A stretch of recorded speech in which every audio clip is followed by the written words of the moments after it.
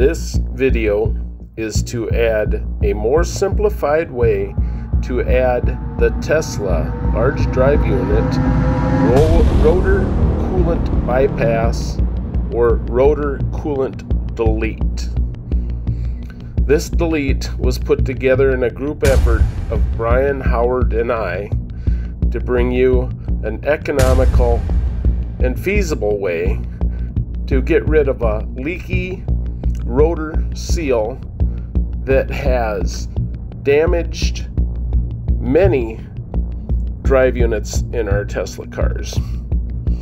As you see, this is the manifold and the seal that is the problem seal.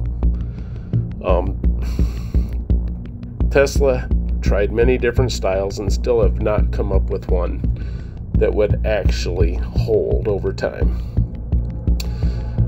If you use a seal puller, that seal actually pulls out rather easy.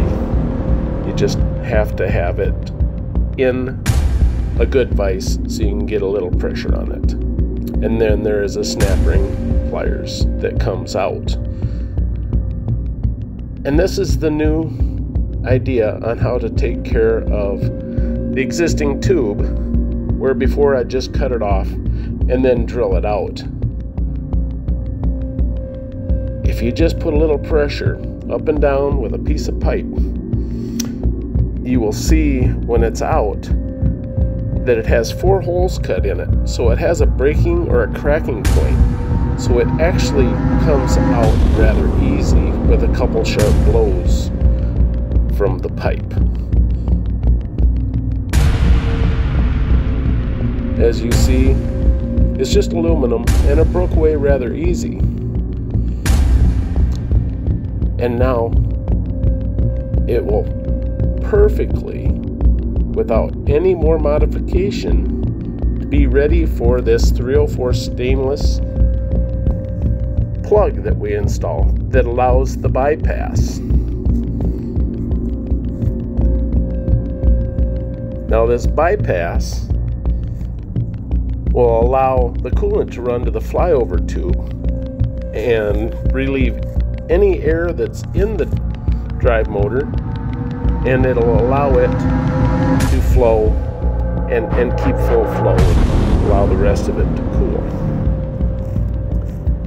I use a Permatex high temp sleeve retainer. 64,000 is the part number. It's good up to 400 degrees, and it adds up to 300 psi of holding power. Not only will it help hold it in place, but it seals and it prevents corrosion for dissimilar metals between your 304 stainless and your aluminum housing, which 304 stainless does work rather well with our cast aluminum. So now, after everything's cleaned up and I just put it together, I put a socket that fits around the outside and I just put it back in the vise, and then it just smoothly pushes right together. You will feel good resistance when it's driven home. And it pulls right in. It has a nice interference fit, almost the same as what the seal was. And with the Permatex sleeve retainer, you're guaranteed it's going to stay in place. So now, I usually just wipe off the excess that comes off, and now it's ready to install. Just make sure you have your gasket sealing surfaces clean and ready to install. And I just use a good RTV sealant to put it in. And that is it. Thank you for your time, and please go to tesx.net to order. Thank you.